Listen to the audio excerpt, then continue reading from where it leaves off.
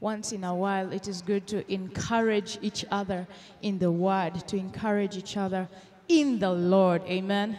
Later on, you'll have Bible study where you'll chew of the mysteries of the Word of God, where you'll chew the meat. But for now, allow me to encourage you. Amen. The Bible says when you have been encouraged yourself, go and encourage others. So there are seasons we go through in our lives that we need to be reminded, and we need to encourage each other in His Word.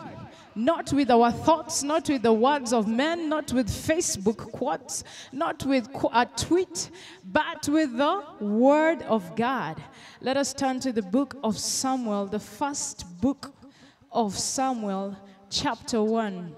That is the book of Samuel, and the title of my sermon today, Giving Up is Not an Option. Amen? Giving up is not an option. Hallelujah. I need to preach to somebody who is thinking of giving up, because that will not be an option. This morning, I hope you will live here knowing that we shall not give up, but we shall continue. The book of Samuel, chapter 1, and from verse 1, it says, Now there was a certain man of Ramathaim Zophim, of Mount Ephraim, and his name was Elkanah, the son of Jeroham, the son of Elihu, the son of Tohu, the son of Zaph, and Ephraim. Verse 2, and he had two wives. The name of one was Hannah, and the name of the other was Peninnah. And Peninnah had children, but Hannah had no children. And this man went up out of this city yearly to worship and to sacrifice unto the Lord of hosts in Shiloh. And the two sons of Eli, Hophni and Phinehas, the priests of the Lord, were there. And when the time was come that Elkanah offered, he gave to Peninnah his wife, and to all her sons and her daughters portions. But unto Hannah he gave a worthy portion, for he loved Hannah, but the Lord had shut her womb, and her adversary also provoked her so, for to make her fret, because the Lord had shut up her womb. And as he did so year by year, when she went up to the house of the Lord, so she provoked her, therefore she wept and did not eat. Then Elkanah her husband to her Hannah, why weepest thou, and why eatest thou not, and why is thy heart grieved? Am not I better to thee than 10 sons? Verse 9, so Hannah rose up after they had eaten in Shiloh, and after they had drunk. Now Eli the priest sat upon a seat by a post of the temple of the Lord, and she was in bitterness of soul, and prayed unto the Lord, and wept so. And she vowed a vow, and said, O Lord of hosts, if thou wilt indeed look on the affliction of thine handmaid, and remember me, and not forget thine handmaid, but will give unto thine handmaid a man child, then I will give him unto the Lord all the days of his life, and there shall no razor come upon his head. And it came to pass, as she continued praying before the Lord, that Eli marked her mouth. Now Hannah, she spake in her heart, only her lips moved, but her voice was not heard. Therefore Eli thought she had been drunken. And Eli said unto her, How long wilt thou be drunken? Put away thy wine from thee.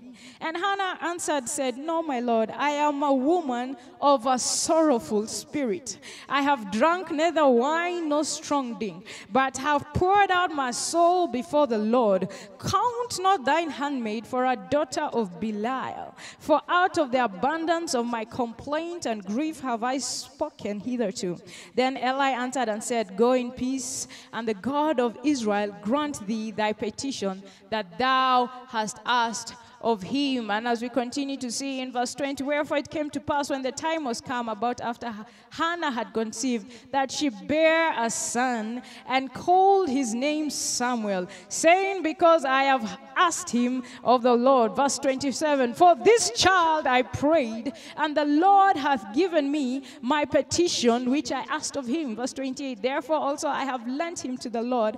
As long as he liveth, he shall be lent to the Lord, and he worshipped the Lord there. Let us pray. Lord, we thank you for this morning, that your word is ever fresh. It is ever knowing, all knowing. We thank you, oh God, that your word will come to lift us up, oh God. This morning, we give you all the praise and honor. In Jesus' name, we do pray and believe.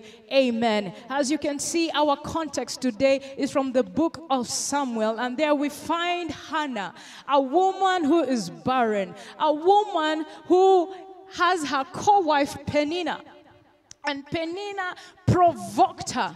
Not only was she there to show the goodness and the abundance of God in her life, Peninnah provoked Hannah. And so we see in my first point today is that suffering must come. As you've seen the word, it says the Lord shut up the womb of Hannah.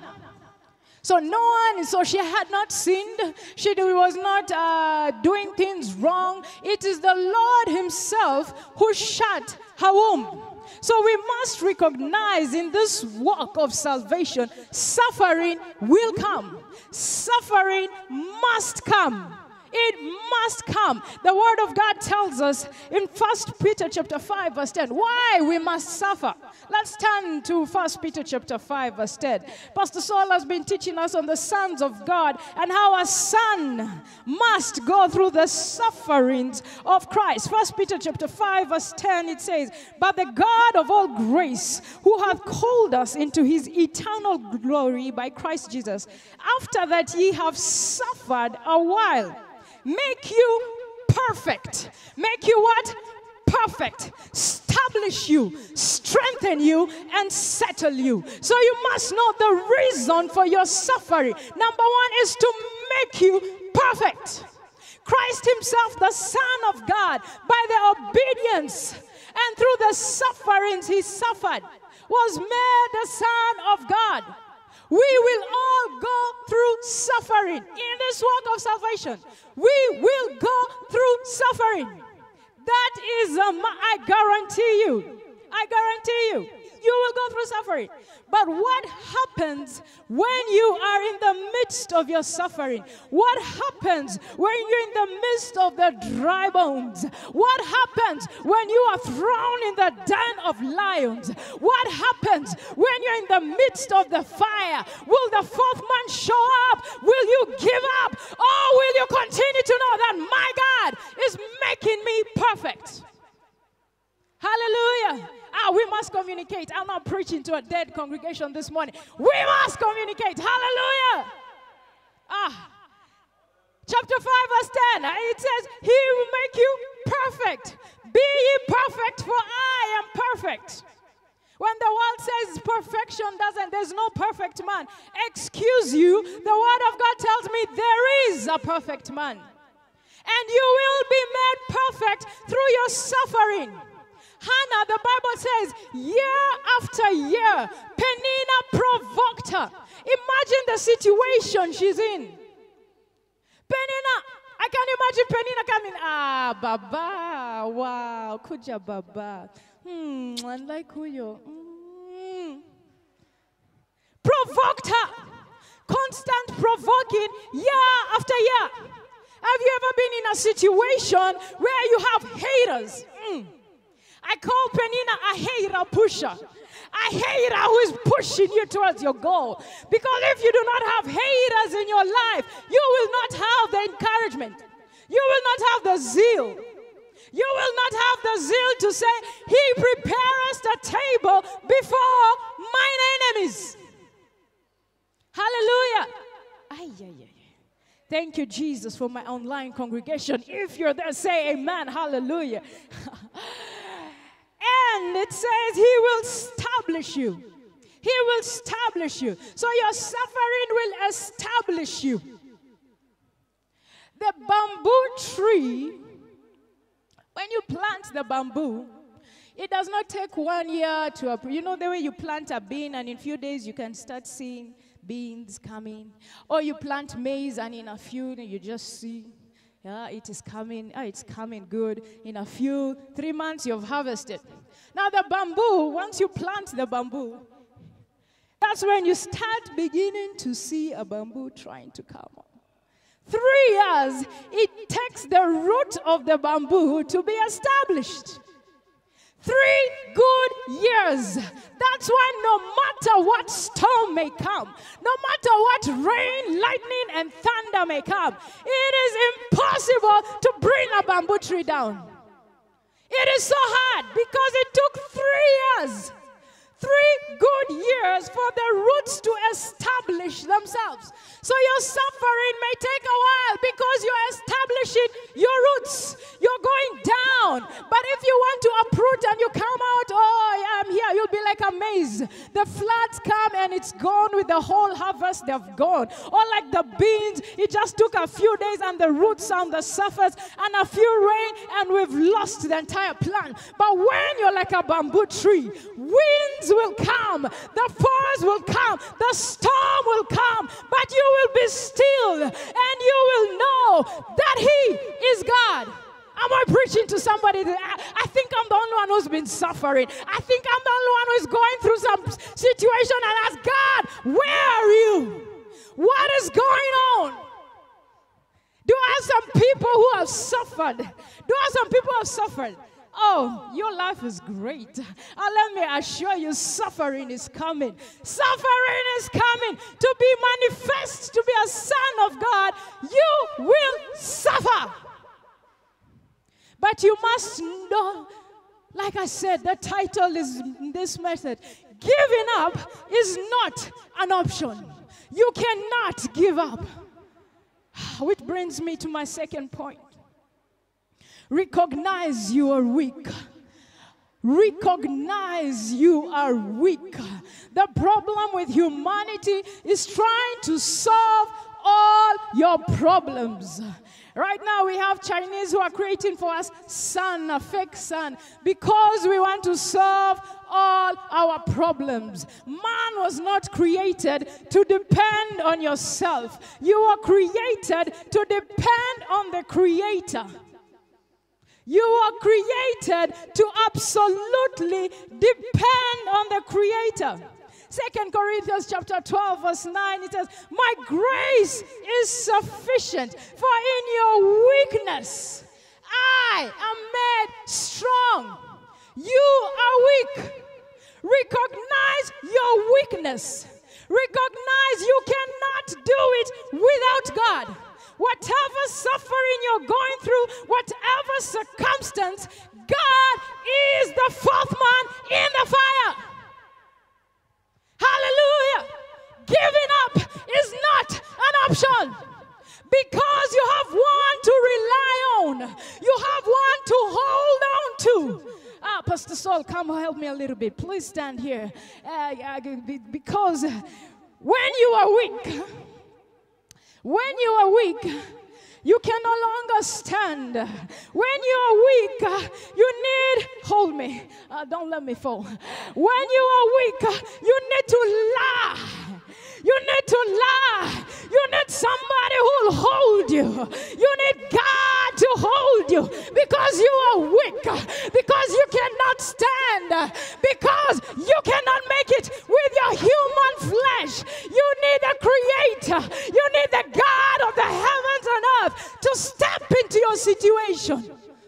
Come on, tell your neighbor, hold on, hold on, hold on, because giving up is not an option. Thank you. Thank you for not following me. Man will fall you, let me tell you. Man, Mwanadamu will fall you. Will what? Will let you down. Some trust in chariots, some trust in princes, but we will trust in the name of the Lord. We are weak. Isaiah chapter 40, verse 31. Isaiah 40, 31. Let me have it on the screen so we can go quickly. Isaiah writing to us, Isaiah chapter 40. My technical team, I think I'll be faster than you. It says, but they that wait upon the Lord They that wait upon the Lord, you've been waiting. You've been coming to Kesha. You've been waking up early. You've been diligently waiting on the Lord. What shall he do? He shall renew their strength. They shall mount up with wings as eagles. They shall run and not be weary. They shall walk and not faint. You will run and you will not be weary. So your weakness will come to a point where it completely depends on the grace, the sufficient grace of God. That's why we shout, your grace is enough. Your grace is all I need, because his grace is all you need. When you come to a place when all and everything you need is God's grace, then you have become to manifest as a son of God. Giving up is not an option. Christians worldwide, I cannot keep up with my inbox because people are giving up. They need prayers. People are giving up. They're giving up. But you cannot give up. Greater is he that is in me. Greater is he that is in me. You have to pick yourself up. My Bible tells me the righteous man will fall down. You will fall. You will fall. But you cannot stay down. Because giving up is not an option. When you fall down, you must find the strength to rise up. Because they that wait on the Lord shall rise up. They shall run and not be weary. Come on, I said today, I've come to encourage you. We cannot give up. Oh, come on. You guys prepare me for a tough world out there. Hallelujah. Number 3, don't forget the goodness of God in your life. God has been good to you, hasn't he? But when we are going through the suffering, we forget. We forget his goodness. When we are going through the valley of the shadow of death, we forget. The Bible says in Psalms 103 verse 1, bless the Lord, O my soul, and all that is within me. Bless his holy name. Bless the Lord, O my soul, and forget not all his benefits. We cannot be like the children of Israel after they have been redeemed from slavery, after the Lord has shaken heaven and earth, brought down plagues, struck the firstborn dead. There he has moved the heart of Pharaoh, a tough and horrible man, and all of a sudden when they're in the wilderness, they begin to forget. They begin to forget. Now I remember in Egypt we were eating watermelon. You begin to remember your days when you're in the world. I remember I used to go clubbing. Every Friday I used to have money for the club. But now you're in Christ, you don't even have fare to come for Kesha on Friday. But when you're in the world, ni wewe ulikuwa unaingia club, drinks on me. So you forget that's the same God who moved heaven and earth to redeem your soul. Now that you're walking through the wilderness, we forget his benefits. We cannot forget. When you are down, when you're in the miry clay, when you have given up, when you're not seeing the way forward, go back into your life and remember the good things God did for you. Remember when you are in a point and you said, awaken all my soul, praise his name, for he is good and great, because you had those moments. You had the moments when God shook heaven and earth for your life. But now you're in the wilderness, you are forgetting. How can we forget? Do not forget. The same God who did it yesterday, he's the same God today. He's the same God forevermore. But you will go through a wilderness period. You will go through a time when it is dry.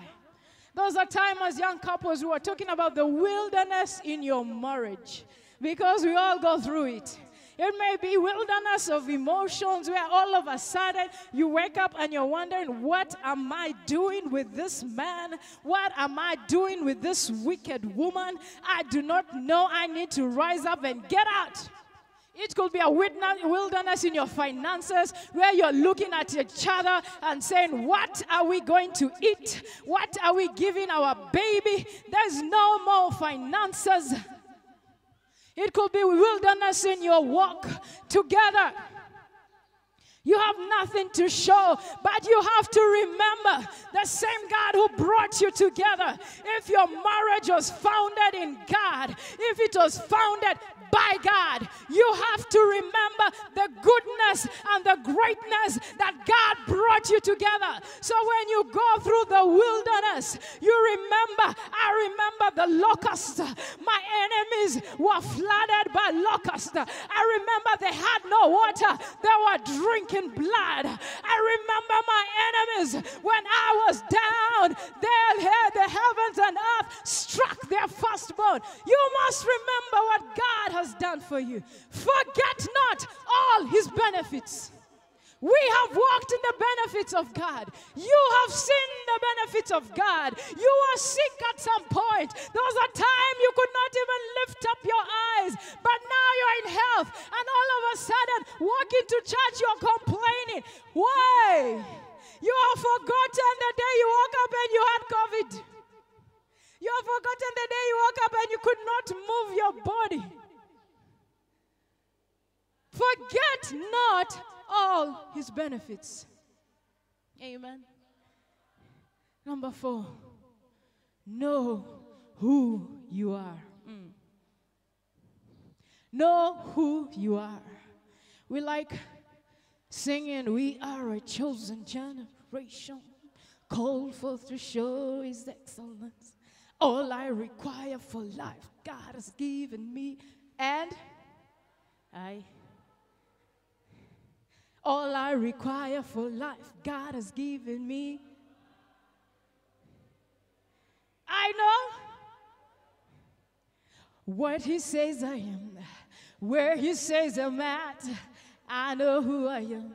I'm walking in power. Are you walking? I'm walking miracles. I live a life of favor. Hey. I'm walking in power. Come on. I live a life of favor. But then we sing it and we live it in the sanctuary, and we go out and we face our daily lives and we forget who we are. We completely forget who we are. A child of God, a son of God, whatever stage you are in Christ, a friend, a servant. We forget whose we are. We completely forget who you are. You must know who you are. When we say manifest to be a son of God, a son must know they're a son. A son must know you're a son. But most of your adoption papers got lost because you're still wondering who you are. It says God adopted us and we became his family. Were you there when Pastor Saul was preaching that? His adoption. You are adopted. The word of God says you are adopted. Then you became family. You did not become an adopted son. You became a son. Romans chapter 8. The book of Romans chapter 8 tells us clearly, once we understand this, it doesn't matter what you go through, giving up will not be an option. Verse 17, let's start from 16. The Spirit itself beareth witness with us, our spirit, that we are the children of God. And verse 17, and if children, then heirs of God, and joint heirs with Christ, if so be that we suffer with him. Here's the suffering again. If so that we suffer with him, so you have suffered, that we may also be glorified together. Verse 18, for I reckon that the sufferings of this present time For I reckon, are we reading together, that the sufferings of this present time are not worthy. They are not worthy to be compared with the glory that shall be revealed in us. So we are joint heirs with Christ. Now, do you know what a heir is? You have complete, yani everything that Christ has. You are joint heirs with him. Whatever you bind on earth shall be bound in heaven. Whatever you lose here on earth shall be loosed in heaven. And you better have faith about it. You cannot be in doubt. You cannot, I need this. Oh Lord, oh Lord, oh Lord. Will the Lord give me? Will he not give me? Do you remember when I preached, you cannot have a plan B? You cannot have a plan B. Plan A is God and God only, and there's no other plan. Because giving up is not an option. Can I hear you say, giving up is not an option? Hallelujah. On Friday, my husband had almost a near-death experience. And when he came out, he said, at some point I was okay with going because now the sufferings of this present world, the sufferings of paying school fees and rent will no longer be my burden anymore. I have gotten out of this world and I have gone. Giving up is not an option. You cannot be on a deathbed and you're thinking, hey, it would be good to be with Jesus, dancing and smiling and saying, bye-bye, so long, bye-bye. So long, bye-bye. Goodbye to the world. Goodbye, sufferings. Goodbye, school fees. Goodbye, rent. I am gone. You're on your deathbed. Giving up is not an option. Hallelujah. Some of you have great ideas, great business ideas, great ideas the Lord has placed in your heart, but you're giving up. You are giving up. Giving up is not. Hallelujah. Number 5, we must confess victory. I thank God that the praise and worship today was all about victory. He has given me victory. We must confess victory. We must declare. The Bible says life and death are in the power of the tongue. But I'm tired of meeting people who associate themselves with their problem. You know, between me and poverty, I have only 100 bob. Between you and poverty, how is poverty your portion? I thank God Mama taught us this early. Between me and abundance, I have only 100 shillings. Between me and my blessings and my glory, and he owns 1,000 cattle on the hill, I have 100 bob. Our tongue, we speak forth into the natural, but it goes all the way and manifests in the spiritual realm. So if you say, but you know, Sisi Kwetu, we are poor, I don't think how I can do it. You know, our family, you are declaring it out in the spirit and it will manifest. We keep cursing ourselves. Most of us, we were not cursed. You are the curser. You are the one cursing yourselves. All these curses shall befall you. You are the one cursing yourself. You are cursing yourself with your tongue. Your tongue. This is my headache. This is my headache, Imeniuma. Your headache, it is now yours. You've personalized it. You've personalized your sickness. Oh, unajua me, my, hush. You know me, my, huh? How can you personalize your problems? Declare victory. Declare goodness. Declare blessings. When I told you have to be violent about the promises of God, this is the place to be violent. Because when you see giving up coming, I was somewhere and this lady asked me, because I said, if you are in a pandemic, Kenya, we went through 7 months of lockdown. If in those 7 months you didn't learn a skill, you didn't better yourself, time is not your problem. Time was never your problem. You are locked down, you are shut in for 7 months, and you come out as you are. Huh? You come out as you entered. Like you didn't better yourself in any way. You didn't add any value to your life. Time was never your problem. Foolishness was your problem. Hallelujah. The pastors know me when I come to preach about foolishness of the saints. If you entered a pandemic, 7 months in the house, 7 months in your bedroom, 7 months with you, yourself, and you did not learn anything. You didn't better yourself in something.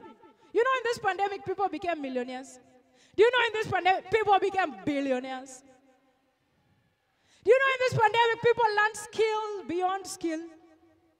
It's in this pandemic where I learned how to bake, because every time I had a birthday of a child, I was spending more than 12,000 on a cake.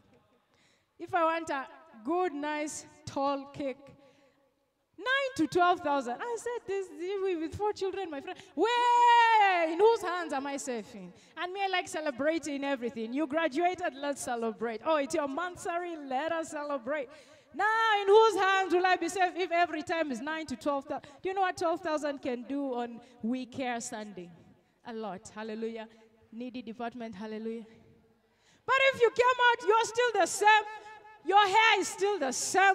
Your body is still the same. You went in fat, you came out fatter. You went in thin, you came out thinner. Yani, you did not become fit. You went in not knowing the book of Habakkuk. You came out not knowing the book of Habakkuk. You went in not knowing the promises of God. You came out not knowing a thing. You went in not knowing what physics means. You went in not knowing the biology of the pandemic. You came out just as you are. Time was not your problem. We cannot sit and expect to download things from the air. We are sitting. You did not read at least a book a week. You did not learn about finances. You did not learn about marketing. You did not learn about what you are, how this is changing our lives and what we are going to do. My friend, tap yourself in the back and say, Lord, help me. Lord, help me. Lord, help me.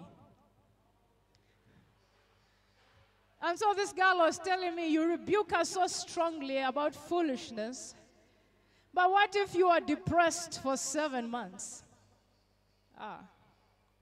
Now, when we say giving up is not an option, we put depression in it. I know too well what depression is, because 4 times in my life I've gone through 9 months. So 4 times 9 months of full capacity depression. And not just because of my mind, because my hormones are informing me, you are depressed, your body cannot move on, give up, abort this child. So I know what depression is. When you speak of depression, I know what it means to be locked on my bed, throwing up 50 times a day, wondering what's the way forward, eating a carrot from morning till evening, sleeping with a carrot under your bed. Do you know what depression is? I know too well what depression is. I ate a carrot for 9 months, my friend. I was singing here with carrots. By the time I finished singing, the whole pulpit is full of carrots. Ushers are coming to sweep. Pastor Liz ameimba. Do you think I was going home and smiling about it? I was crying on my bed. Do you think I was going home and remember, hey, today I was singing Moyo Wangu tukapita time ya kuimba shangilia, carrots zangu zikaanguka zote. Do you think I was going home and smiling? Babe, did you see my carrots? No, I was crying. Babe, did you see my carrots? They fell on the pulpit. I will not sing again. But Saturday, you'll find me here at 2 o'clock. Hey, people, it's time to praise and worship, because giving up is not an option. You cannot be depressed for 7 months. I've told you the righteous will fall, but you have to look for the strength. You have to look within you, look within your soul, within your spirit, and find the grace, find the strength of the Lord, and confess it with your mouth. Declare it. I am strong. I will rise. I am not depressed. I speak forth to my mind. Mind, you have no control over me. I will do as the Lord has told me to do. I will not die.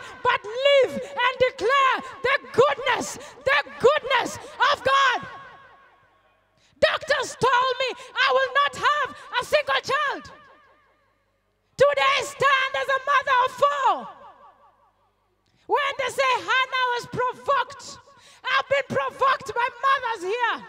Oh, you know me, I don't spit. Wewe umebeba bucket. Oh, you know me, I don't know what vomiting is. Lakini wewe nakuona umebeba bucket una vomit morning to morning. Provoking you month after month. Provoking you. Penina was a provoker of Hannah. You will have provokers in your life, but giving up is not an option. Hallelujah. We must declare the victory of God. I never saw myself as a mother of one. I never saw myself as a mother of two, because I needed my children to have siblings that can dance and fight over with. Because God said it, that He will bless the fruit of my womb.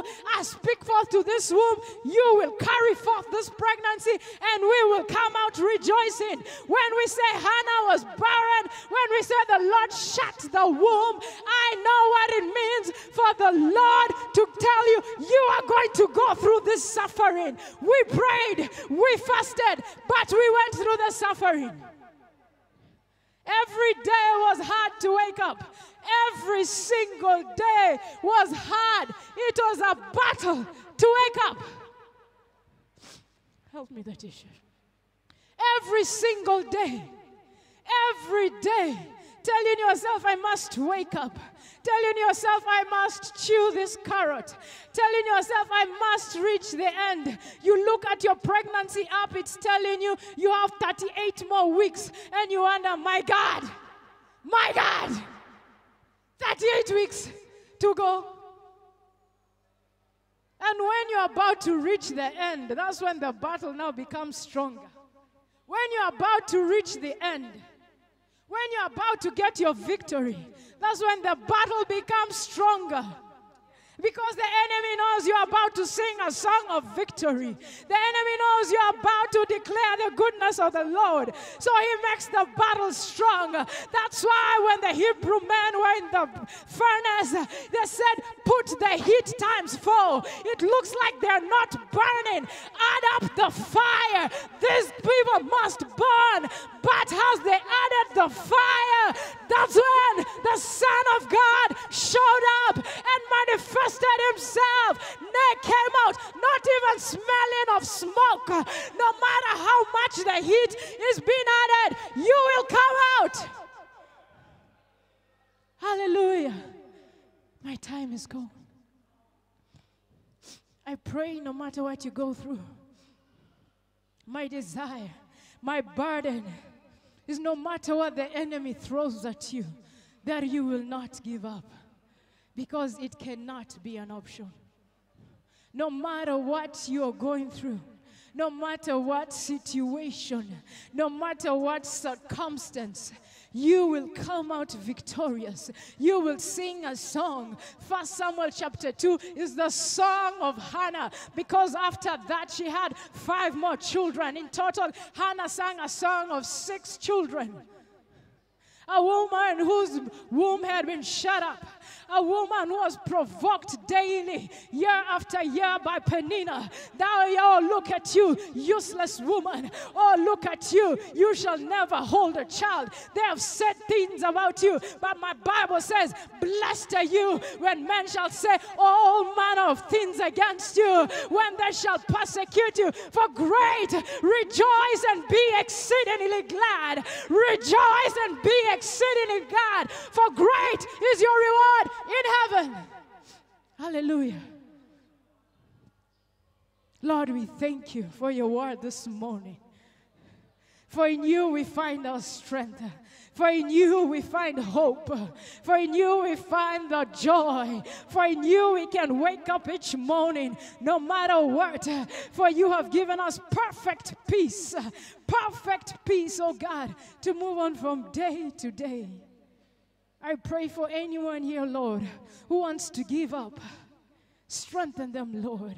For in our weakness you are made strong. Your grace is sufficient. We give you all the praise and all the glory. In Jesus' name, amen.